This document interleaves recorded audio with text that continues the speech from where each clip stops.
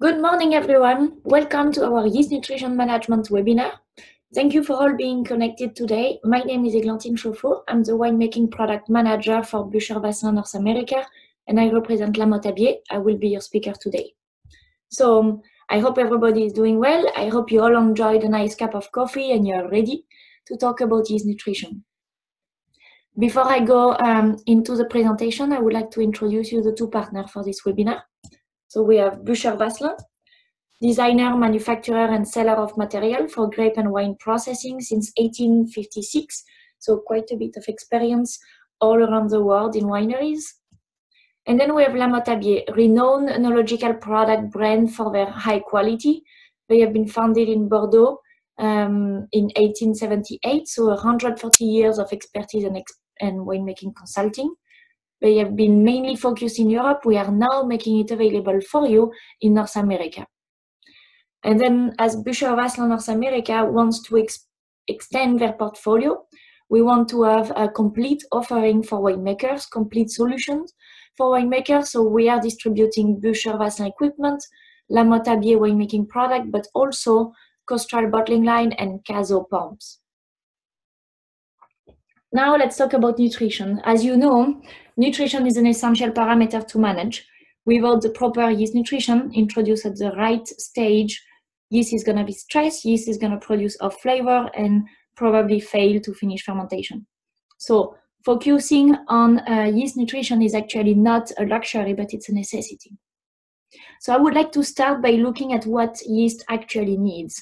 So if we look at the requirements of the yeast, we can see that as many organisms, yeast has many similarities with us. So yeast needs a balanced diet of nitrogen source for the protein synthesis, sterol and fatty acids for the component of the yeast cell membrane, and also vitamins and minerals as coenzyme to maintain the metabolism active.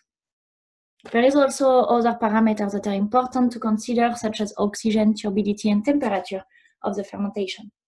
So everyone focus on nitrogen as it is an essential and principal aspect of yeast nutrition, but that's not the only one. So please keep in mind that if your membrane is actually not healthy and not working properly, nitrogen is not going to be assimilated. If there is no coenzyme or we are lacking of coenzymes, the metabolism of the yeast is not going to be active, so fermentation is actually not going to finish properly.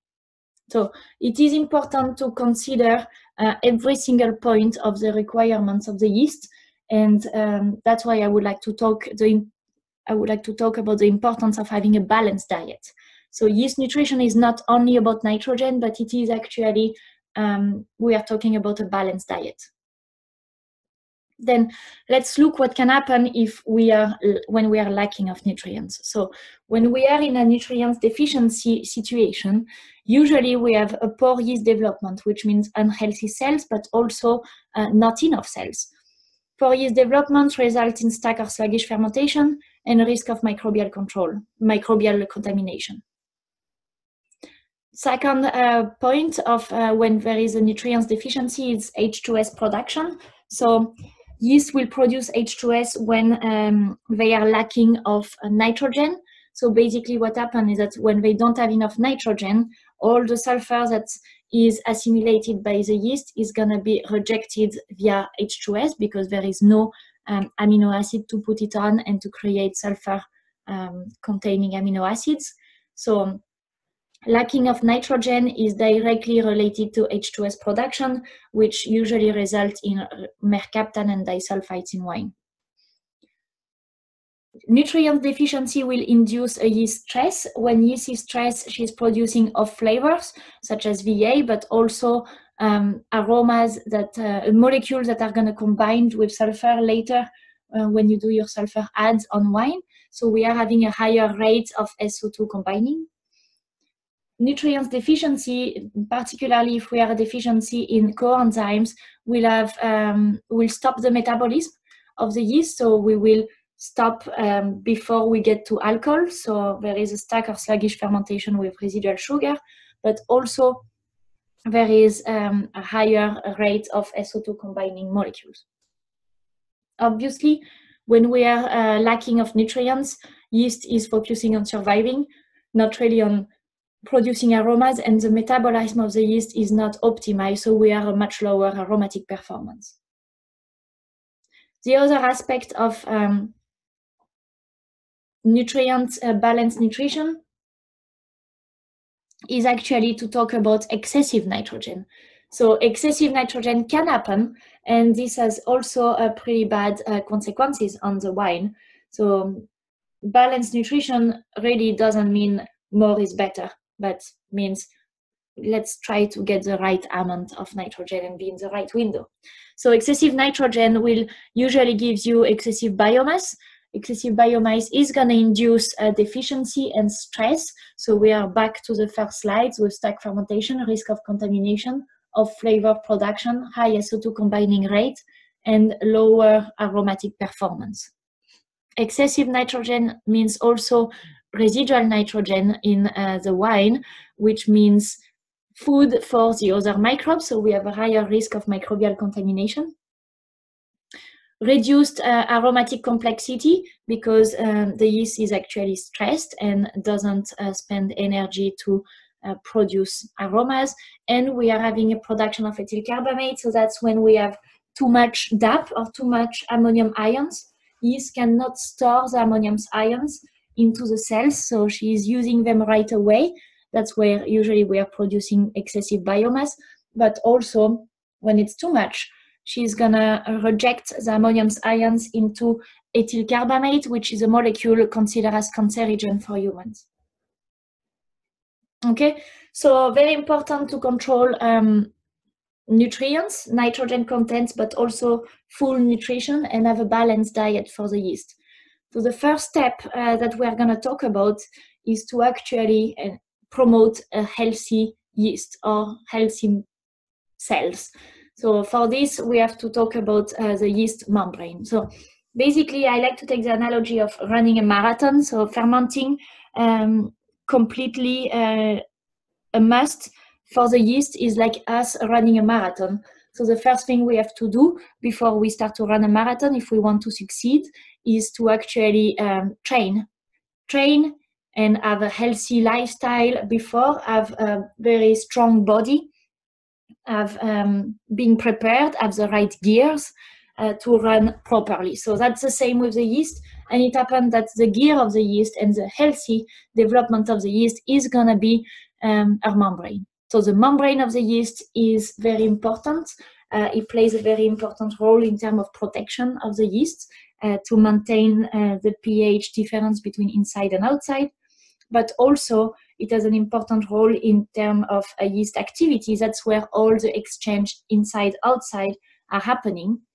And the last point is that it has a strong impact on how the yeast can adapt herself to difficult conditions or to changing conditions and to resist to difficult conditions. So as you can see, the membrane is composed of, it's a bilayer of lipids, but also there is a big molecule such as big protein that will need to move. So we actually need to promote a fluid membrane. That's a healthy membrane. The reason is that there is movement needed in the membrane in this layer of lipids. So there is some lateral movement between lipids. There is some flip-flop between layers of lipids. And there is also movement of receptors that open and close to bring some molecule in and out. And the yeast needs to change shape sometimes depending the condition outside. So a fluid membrane, as you can see in this little picture on the left side of your screen, is healthy. How to get a fluid membrane? We need to get this little elbow in the lipids, in the fatty acid chain, which means an insaturation. Okay, a membrane that looks like this here on the viscous picture on the right side of your screen is actually very unhealthy. It's going to be a very rigid membrane that cannot move, and any movement or any change of environment outside will actually break the membrane and leading to death of the cell. So we want to promote a fluid membrane to increase yeast resistance, to limit yeast stress, to ensure yeast cell membrane exchange, and to improve fermentation activity, but also to improve all the metabolism of the yeast. Okay, to promote fluid membrane, we need to have unsaturated fatty acids. So this can be done at several steps of the winemaking process. The most important step is going to be during rehydration, when the yeast is actually building up population and the multiplication is going to happen. But second step will be during alcoholic fermentation, when we bring oxygen into the must or into the fermenting must. Oxygen can be used by the yeast to create this insaturation. So lamothe-abiet did a lot of work on rehydration nutrients, and we came out with enostim, which is a yeast protector that promotes healthy cell development. So we are talking about a blend of vitamin, mineral, sterol, ergosterol, and unsaturated fatty acids. So the yeast can use directly these nutrients as membrane components and will produce very healthy cells. So we use it at rehydration. 20 grams per hectoliter, so 1 gram per gram of yeast is a recommended dosage. And then depending the condition of the fermentation, so if we are adding extra difficulties, let's say, so if we are low turbidity, low temperature or high temperature and higher brix, we want to add 10 grams per hectoliters of enostim in addition to the 20.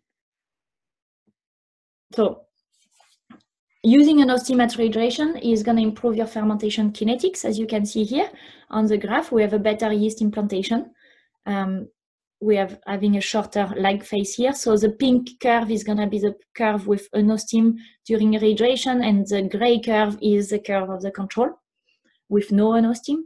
So we have a better yeast implantation, shorter lag phase, but we also have a better resistance. If we look at the end of the fermentation, it's much more neat and clean when we use enostim, which means we add better resistance, so better membrane fluidity, less yeast stress, higher resistance to alcohol and toxic compounds, and we do have a higher rate, survival rate at the end of fermentation.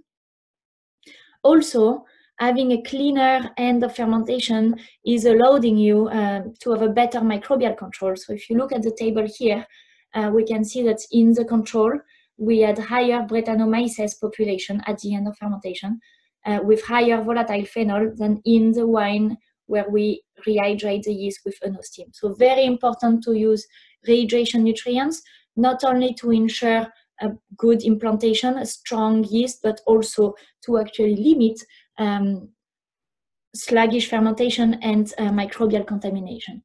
There is also an impact on aromatic profile.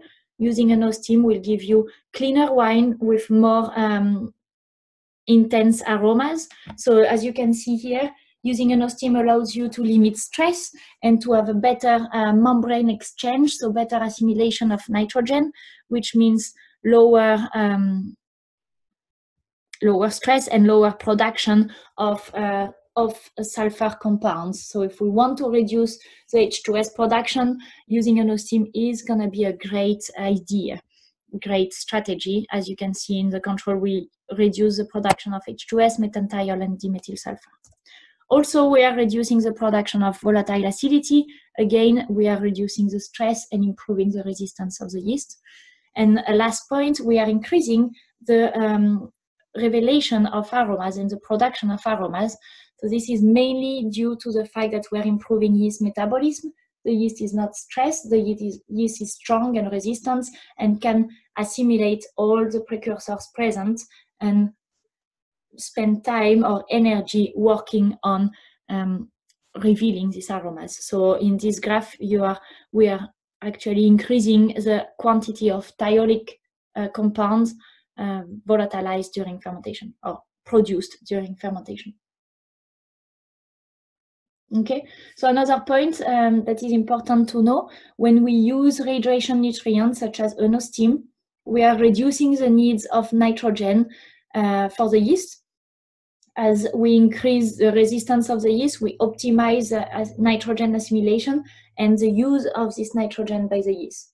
So we can consider that 20 grams per hectoliter can reduce the needs of nitrogen of a good 10 milligrams per liter. Okay, so the second step we are going to talk about in yeast nutrition is the nitrogen. Nitrogen is needed for protein synthesis, which protein is a major component of yeast. So it's very important to have a good protein synthesis for multiplication, but for also healthy membrane and all yeast metabolism, so all the enzymes and all the molecules that are involved in fermentation. There is two different types of nitrogen that yeast can assimilate and that are naturally present on grapes.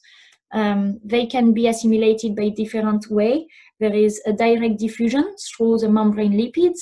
As you can see here, there is a passive transport or facilitated diffusion. So again, through the membrane lipid with a transporter here. And there is active transport that requires energy from the yeast to be assimilated. So first type of nitrogen that yeast can assimilate is ammonia or ammonium ions, which are present in DAP. They are very small molecules, as you can see, and they are very easy to assimilate by the yeast, so they can diffuse by passive transport. The yeast is gonna prefer to assimilate it because she doesn't have to do anything to assimilate it. It's very direct diffusion, so it's very easy, it's very quick. The problem with ammonium is that it cannot be accumulated in the yeast cells, so the yeast is using it as it's coming, which usually cause large heat spike and overpopulation, and then we go to our excessive nitrogen content slides where we are having stack fermentation and of flavor development and risk of contamination, higher SO2 combining molecules, lower aromatic performance. So ammonia is considered as a junk food of the yeast, so it can be very useful when the yeast needs a little kick and a little boost of energy, because it is very easy to assimilate, but it's not healthy to feed the yeast only with ammonium ions. Okay, so the second type of nitrogen that the yeast can assimilate is amino acids. As you can see on the screen, amino acids are a much more complex molecule, much more sophisticated and healthy food for the yeast. So they are much harder to assimilate because they are bigger molecules. So they go through, for the small ones, through facilitated diffusion, but most of them go through an active transport, so require energy. So the yeast is not gonna go first with amino acids, but we want the yeast to eat amino acids. The yeast can absorb amino acid, assimilate amino acids, and then store it in the vacuole and use them slowly as she needs during the fermentation. They are also the direct building blocks of protein, so the yeast just take them and use them right away. And when she doesn't do this, she is actually cutting them and rejecting another part of it, which is transformed and used to produce esters and acetates, so aromatic compounds. So amino acids are the positive, healthy food for the yeast. As you can understand, they are much harder to assimilate, so the yeast will assimilate them in a situation that she is not stressed, which means at the beginning of the fermentation, when there is no alcohol, when there is all the food she needs and all temperature is not too high, not too much population, and everything is actually perfect. So sometimes amino acids are actually not sufficient. So we want to favor amino acids. We want the yeast to use amino acid at the beginning, but then it is important to keep a balanced diet. Actually, on grapes, naturally, grapes usually have like 70% of amino acids, 30% of ammonium ions. So there is this ratio between amino acids and ammonia, and I think it's very good to respect this ratio. So we want to in major part complement with amino acids, because that's the healthy food and that's what is naturally present in the grapes. But ammonia can be very useful when the yang is low and when the yeast needs a little kick of energy. So lamothe-abiet developed a nutrient that is composed of only organic nitrogen that has actually the nutritive power of a DAP, so of ammonia, but the quality nutrition of amino acids. So the name of this nutrient is called Optiflor O. And we can consider that 10 grams per hectoliter of Optiflor O is actually equivalent of 10 grams per hectoliter of DAP. I'm basing this information on the graph that you can see below, that basically we are comparing the fermentation kinetics, completion, and yeast population. And we could see that using 10 grams per hectoliter of Optiflor O, which is the green line, comparing to 10 grams per hectoliter of DAP, which is the red line, at the same moment addition, we have the same result in terms of fermentation kinetics and cell number. So basically, Optiflor O, even if 10 grams per hectoliter of Optiflor O gives you only 5 milligrams per liter of nitrogen as amino acid form, it is actually considered as much higher nutritive power. So we consider it as equivalent of 20 milligrams per liter of nitrogen under ammonium form. Okay, so organic nitrogen, but very powerful in terms of nutritive power. We use it during the first third of the fermentation, 10 to 40 grams per hectoliter. The legal limit is 40 grams per hectoliter. You have all the information on these nutrients on the link below here on our website. There is other effects than just fermentation kinetics on Optiflor O. So obviously it does improve yeast metabolism. So it is a sustainable nutrition for the yeast. There is no overproduction of biomass. It maintains the cells in optimal physiological states, and we are ending with cleaner wines and less aromas. Actually, we made trials on base 1 for distillation, and we realized there is a huge impact on distillate quality. So using Optiflor O allows us to lower our acetaldehydes, lower our volatile, low acidity, lower our superior alcohol production, and higher our ethyl estate, which are very qualitative esters, aromas. The second effect of Optiflor O is a detoxifying effect. So we realize that using Optiflor O, there is an absorption of C8 and C10 compounds, which are fatty acids toxic for malolactic bacteria. So we are improving the growth of malolactic bacteria, but also there is an absorbing effect in pesticide residues.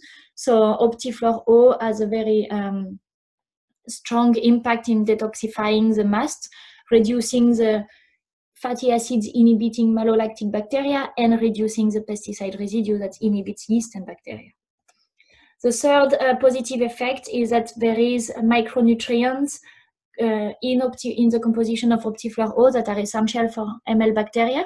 So we also improve the malolactic bacteria metabolism. So with one addition, we are improving yeast and bacteria nutrition. As you can see in this graph, we are reducing the lag phase of malolactic fermentation, and we are reducing the length of malolactic fermentation. Then again, sometimes in a low YAN situation, we need to add some ammonium ions. Usually, it's better to add ammonium ions within a complex nutrients. So we do have Optiferm. Optiferm is our complex formulation of inactivated yeast, ammonium, nitrogen, and thiamine. So we are giving some vitamins, mineral, and sterol to the yeast, and we have this detoxifying effect. So we increase resistance and we detoxify the mast, but also we are bringing mineral nitrogen under the ammonium form for an easy and fast assimilation when the yeast needs just a quick, fast kick on energy. Okay, so if we want to summarize a balanced and proper nutrition strategy, if you want to run your marathon and complete the marathon by actually being still healthy, you want first to be prepared. So first, be prepared physically. Prepare the yeast, protect the yeast, give her all the gear that she can have, she can need to run this marathon. So anostemate hydration, 20 grams per hectoliter is what we will recommend. Then make sure the day before and at the breakfast you have a very strong meal that is food of energy that you in ingredients that you can store in your vacuole and use slowly as you need during the full race. So the yeast will use Optiflor O amino acids and use it at the beginning of the fermentation. She is going to store it in the vacuole and use it in a slow release way during the entire fermentation, so 10 to 40 grams per hectoliter. If needed, during the run, during the fermentation, especially for lower YAN situation, we will need to use Optiferm, which is blends of DAP, vitamin and survival factor, plus some oxygen to improve the resistance of the membrane, so to make the membrane more fluid. Doing this full strategy, we will end up with a winner of the marathon. So now let's talk about the big question that everybody is asking. And I'm gonna try to answer how much YAN question with something else than it depends. So obviously it depends of many parameters. So it depends of the health condition, microbial contamination, sugar and ripeness. But here I'm gonna give you some guidelines that can help you on deciding how much YAN you need to have a healthy fermentation. First, consider 1 Brix is 1 milligram per liter of YAN, 10 milligram per liter of YAN needed. That's a very rough estimate, but this works enough. Minimum YAN needed to have a good yeast development, 150. Maximum YAN needed to not become in the excessive nitrogen, 250 milligram per liter. When you do have Brix higher than 25, so you will need more than 250 milligram per liter, but in reality you don't. That's the nitrogen content.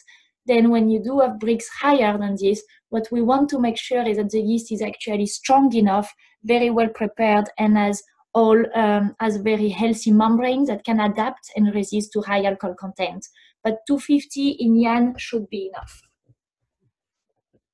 The adjustments you can do for the calculation needs, when you use an O-steam, you can reduce of 10 milligram per liter your needs, because an O-steam will improve the assimilation of the nitrogen, will improve the resistance of the yeast and reduce the needs the yeast has.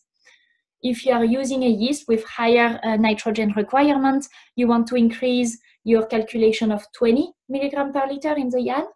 If you are using a yeast with low nitrogen requirements, you can reduce your needs of 20 milligram per liter. Okay, so using this and using this big table that I'm not gonna go through completely today, but then you will have the presentation in hand. You can figure out how you want your yeast nutrition to be. Okay, so always important to use rehydration nutrients. That's gonna be a baseline for any situation. And then Optiflor O as much as you can, because that's a much higher nutritive power and higher positive effect on the yeast and the final wine. And then Optiferm or DAP is here to complement when needed. Also, to help you measuring how much YAN you need, we have an app that you can download on Apple Android. That is a LA ENO solution that will help you to do all the calculation. And also you can use our website. We have calculator tools that will help you calculating everything you need. Okay, so there is another part in yeast nutrition that I would love to discuss with you, because additionally to ensure a clean, complete and healthy fermentation, the type of nutrition can also impact the aromas produced by the yeast. Okay, so we already saw that with adding sterol and ergosterol via an O-steam, for example, we can increase the positive aromas by improving the membrane resistance, activity, and efficiency, and we can reduce the negative aromas, such as reductive aromas, again, by increasing the resistance and nitrogen uptake efficiency. So now let's look at how we can increase the production of esters of the production of thiol. So how can we direct the wine style with yeast nutrition? So let's look a little bit deeper into yeast metabolism. So yeast is producing esters and acetates by two different pathways. There is the first pathway, that is a fermentative pathway, where she's producing ethanol, and then this ethanol is going to be used with fatty acids, complex with fatty acids, to produce ethyl esters of fatty acids. These esters are usually more qualitative. They are a little bit lighter in the aromas. They are more delicate, floral, powdery type of aromas. Then we have the pathway of the amino acids, so the Ehrlich pathway, which amino acids are going to be transformed in higher alcohol. And then with the acetyltransferase activity of the yeast, we are going to be able to transform this higher alcohol into acetate esters. Acetate esters are the most commonly found ester in wine that are actually more than 50% of the wine aroma as a baseline. And they are more fruity, a little bit stronger smell, a little bit more pungent, but also very fresh. So acetate esters, so most common part of the wine aromas. How can we increase the production of acetate ester? It's going to be mainly depending on the yeast strain. So with a strong acetyltransferase activity, in our portfolio, Excellence STR is the yeast that we recommend to produce more esters that has a strong acetyltransferase activity. Ethyl esters, how can we increase the production of ethyl esters? Is we want to increase the content of ergosterols. This has been proven by Bayanov in 1998. So there is many actually articles that can show this pathway and show how increasing the ergosterol content we increase the production of ethyl esters, but also reducing the fermentation speed. So having a lower turbidity, lower temperature, and anaerobic condition will improve or increase the production of ethyl esters. Here a table that just summarizes which ester in which category and what they smell. So you have in yellow the one that smells like acetate, that are acetate ester, that smells like banana, rose, pear, and in red the one that are considered as ethyl esters that come from the metabolism of fatty acids or ergosterols that are smelling more like floral, green apple, and pineapple. So with this knowledge, and after many years of study, lamothe-abiet developed OptiEster. OptiEster is a selection of amino acid and ergosterol that has been developed to promote the production of esters focused on ethyl esters. So the application of OptiEster will be, so it's a nutrient that we add during the first third of the fermentation at 30 grams per hectoliters. If we want to optimize the effect, we want to be at lower turbidity, lower temperature in anaerobic condition. It is very effective on grapes coming from high yield vineyards or on neutral varieties, but also on thermovinified mast. And as you can see in the graph here on the side, we are, so the dark red is gonna be the OptiEster and the light pink is gonna be the control. And we are actually increasing, obviously we are increasing some isoamyl acetates, so some banana aromas and some pear aromas, but the most important, we are increasing pineapple, green apple, floral component as well. And actually there is a big increase compared to the control, which in total we are increasing of 44%, basically between 30 and 50% the amount of esters produced by the yeast. All the information on these nutrients are present on our website in the link below here. There is another category of aromas that winemaker can increase the production by yeast nutrition, which is thiolic compounds. So lamothe-abiet developed in the same idea than OptiEster, but focused on thiols. lamothe-abiet developed OptiThiol. So OptiThiol is a yeast nutrient that is basically composed of inactivated yeast rich in sulfur peptides. So composed of cysteine, homocysteine, glycine cysteine, glutamyl cysteine, acetylcysteine, and glutathione. And all these amino acids and sulfur peptides are going to be assimilated by the yeast and transformed into thiols. So as you can see in the graph below, when we compare controlled with optithiol addition at 30 grams per hecto at the beginning of the fermentation, you can see that we increase of a good 30% the amount of thiolic compounds produced, and this difference is actually perduring through time, because 9 months after alcoholic fermentation we still have this difference. So we are increasing the thiolic compounds production, but we also are using glutathione as an antioxidant. So there is two actions of this optithiol. It is better to use it before inoculation, since we benefit more of the antioxidant effect, and it is completely linear. So if we use 30 grams per hectoliters, we will have a stronger effect than at 15. Then, as you already know, producing thiols is not only related to yeast nutrition. So it is a little bit, but there is a lot of other parameters to really control to make sure we have optimized thiolic expression, and this through the entire winemaking process. So increasing production of thiolic compounds in wine starts with extracting these compounds from the yeast, from the cells of the grapes, protecting these compounds from oxidation especially during the first stage of winemaking process. So in the juice stage is very important.